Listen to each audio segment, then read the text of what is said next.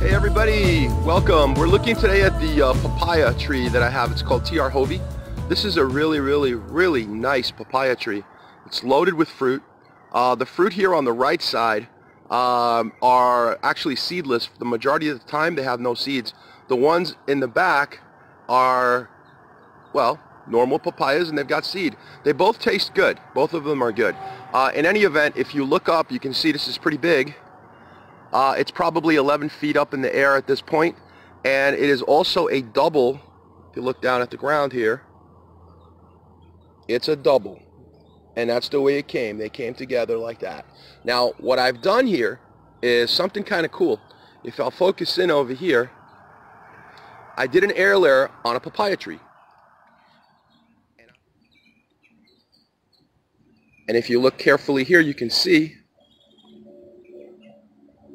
how the roots there it is. Are coming along. I set up a frame on the papaya so that I can go ahead and get those roots air layered in there in this is a 7-gallon pot.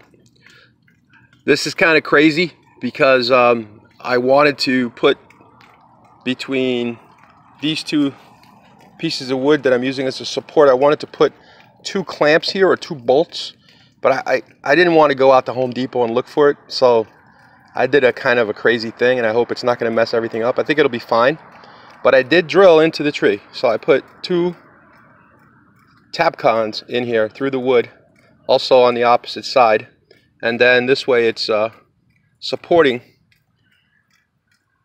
the 7-gallon container, and I filled it up with Pro Mix after removing all of the plastic wrap that was on there and the aluminum foil.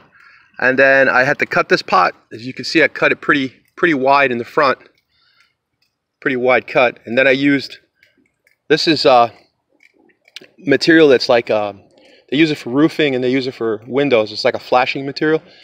So I used that to kind of wrap around the entire pot to hold it together. And then I secured the plastic pot on the front edges with some screws down into the wood. So the idea is that it is the end of October, and I know we're going into a much cooler season, so I'm a little worried that the cold weather is going to cause a problem. And again, I didn't like having to put those drill holes through the tree with the Tapcons, but we'll learn from this. Hopefully it won't kill the tree, it won't catch an infection, it'll be okay. But normally it's not a good idea to do that. So I've never really done it before, so it's a learning experience for me, for sure.